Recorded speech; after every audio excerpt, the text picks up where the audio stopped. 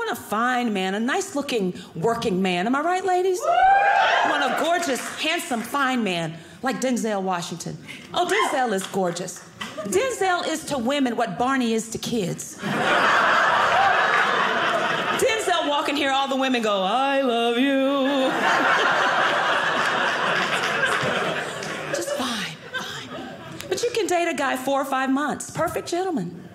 But around that 5th, 6th month, the jerk syndrome kicks in. I tried to warn my girlfriends. I try to help them. I'm like, ladies, don't be fooled. They pull out the chair, hold open the door, whisper sweet nothings in your ear. It's a setup. My same silly girlfriend. Nuh-uh, girl.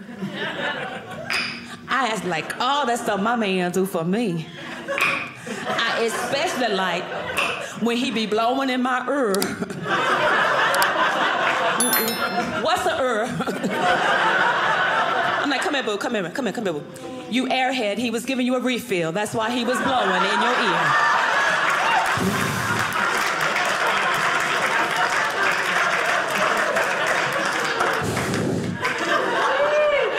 Love my girlfriend, I do. I love my girlfriend, but she's one of those people who just cannot pronounce words properly. Now, by round of applause, be honest, round of applause, how many of you know people who just mess up the English language? By round of applause. Yep. Some of you aren't clapping. If you don't know somebody, you are that somebody. You just don't know it. My girlfriend, same girlfriend, she says stuff like, my baby been going to school every day. He gonna get a perfect attendance certificate. Boo, you need to go with him. Girl, I love some seafood. Swimps are the bomb. What is a swimp? It's like it's harder to say it wrong, right? And she's always leaving out important information.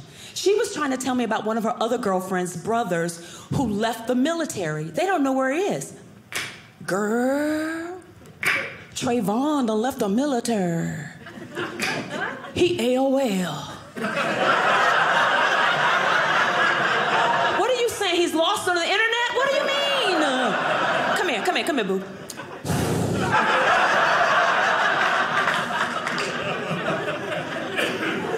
Bless her little heart. That's a Southern thing we say. We don't really want to offend you. Bless your little heart. Oh, gosh. Tell you a little bit more about me. I have 2 children, beautiful children. My son, when he was born, I described him as the Gerber baby. I mean, in every sense of the word. I'm talking blonde hair, blue eyes, cutest little white boy you ever seen, right? My son is albino. I'm so cool with that. That's just how we were blessed. We're out in public, get some strange looks. People looking at me like I'm the nanny. Oh, yes. Mind your business, ma'am. You're gonna get stabbed in the forehead. Yeah.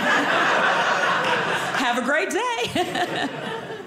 That's so cool, so cool. But you know, we took him to Disney World. You try taking a toddler off the ride when the ride stops. You know how your children just show out in public, you know, just fall out like somebody just took every bone out of their body, like they've just been filleted or something.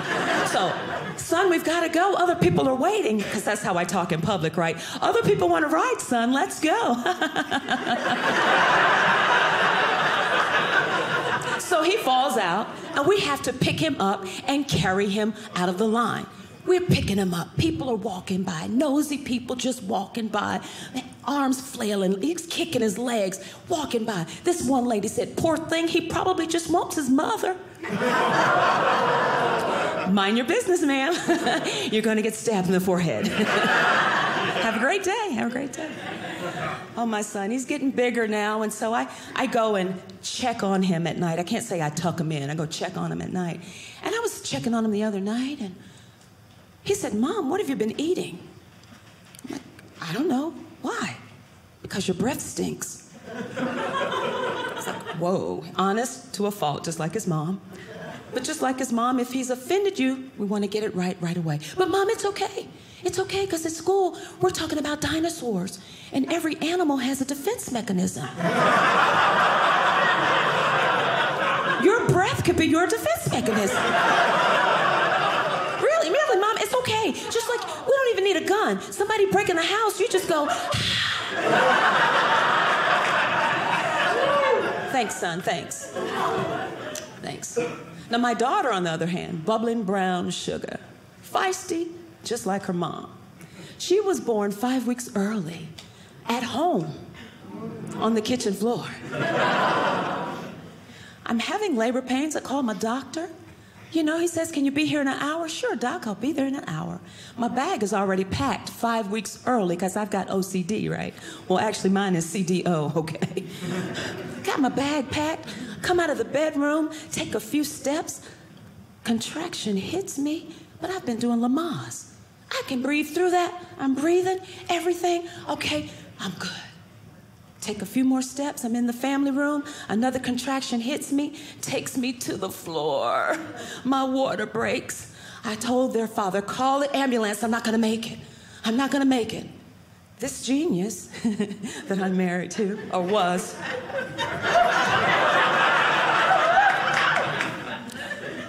he looks in the phone book. I'm not making this up. He looks in the phone book.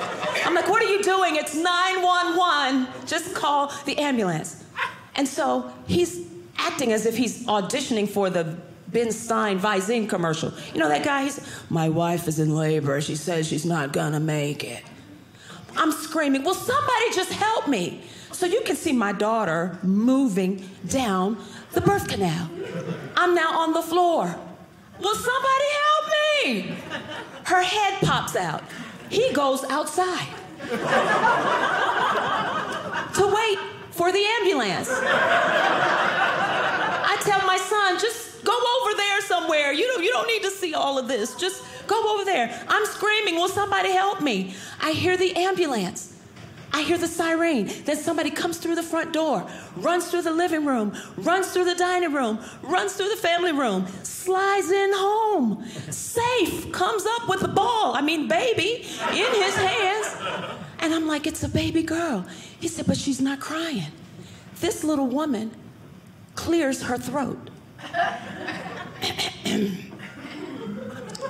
It was at that moment I realized I had just given birth to the other woman.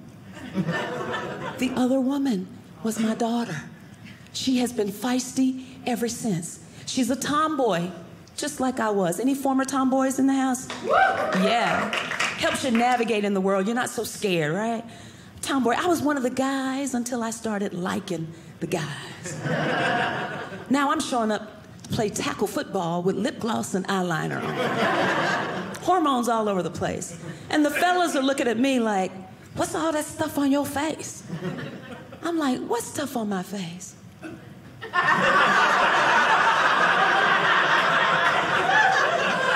Hormones all over the place.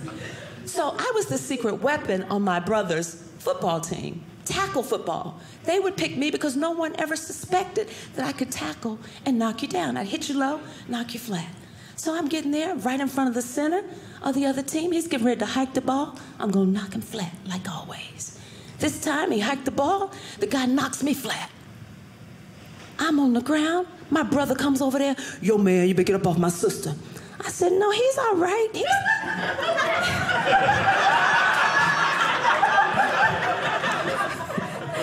Hormones all over. We just discussing a play. We just discussing a play. Thank you for that. Thank you for that. I love my children. But people don't raise children like I was raised back in the day. You know, when mama said do something, you did it. It's what I call the gospel according to mama. I was in the grocery store and there was a mother negotiating with her son. I'm gonna count to 3. Now I'm thinking the only thing my mama counted were the minutes I was passed out. After she beat me, right? He wanted some Cocoa Puffs. She's trying to explain to him why he's gonna have Life cereal. He didn't want to hear that. Popped her upside the head, knocked the cereal out of her hand. I'm like, had that been my mama? Only thing you heard in that store, clean up on aisle 3. Clean up on aisle 3. Cocoa Puffs would have been everywhere. My mother would take the cereal box and beat you with it. Didn't I tell you? Mama, stop, you're a serial killer, stop it. High as gas is. Or high as milk is, same as gas. Oh my gosh, crazy, crazy.